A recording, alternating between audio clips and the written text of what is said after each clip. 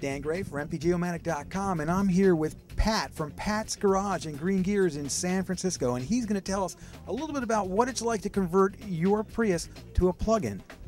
Well, it's a pretty easy process, really. It starts by the average individual who's really hungry for one of these things, heading off to the Hymotion website and going online, putting a deposit down, getting in the queue. So it takes a little while for the kits to come in. There's a waiting line? There's a waiting list right now. We're sold out through the end of November, beginning of December at this point. So I don't anticipate that's going to go much beyond the end of this year, though. They're ramping up production in Boston right now.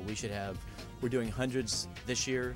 We'll probably be into the thousands next year. So you put your order in. They tell me when it's going to show up. I give you a call. You show up down at Pat's Garage, drop your car off. Even though they say it takes 3 to 4 hours, in reality, it's more like you leave me the car for the day, because quality control on this is absolutely critical. So it takes about 4 to 5 hours to do the actual install. Then I like to take the car through. I've got a certain drive cycle path that I take it through, up and down the hills of San Francisco, out on the freeway. And you do the bullet thing, right? We do the bullet thing. We do the bullet thing. We come up over by the Fairmont and do the jump for it. We test your suspension as well as everything else. So it takes a good half a day of driving through certain cycles, draining the packs. Then I like to charge them back up, so make sure that we've got a discharge and charge cycle that works. But I can walk you through some of the process of what we actually do, which is it's a relatively easy thing. The beauty of this unit is that it does only minor changes to the Prius. We don't hack the software. We don't rip things out.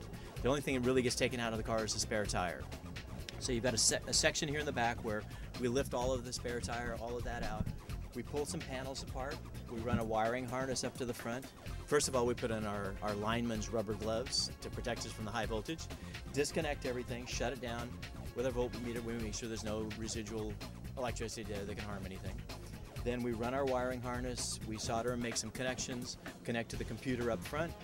Then we take our big battery pack, drop it in the back of the car, start hooking wires up, put in the final plug again, start it up. It's a pretty simple process. It's a little deceptive because you got a box here that's all closed in. You can't see how complicated it is. Obviously, the things that are in this box are extremely complicated. You have a series of lithium phosphate batteries from A123. You have a battery charger, which is a smart charger. It's very different than the average charger. You have a battery management system to keep control and balance all the batteries that are in there. You have a computer, which interfaces with the Toyota computer, and a plug. And it's all in one box. It's all in one box. It's all in one box. On top of that, it's crash tested. We've gone through all the government crash certification and the emissions certification as well. So by the time it gets to the consumer, you know that you've got a fairly well-tested, safe product. So that's it. One day you bring your car into Pat in the morning.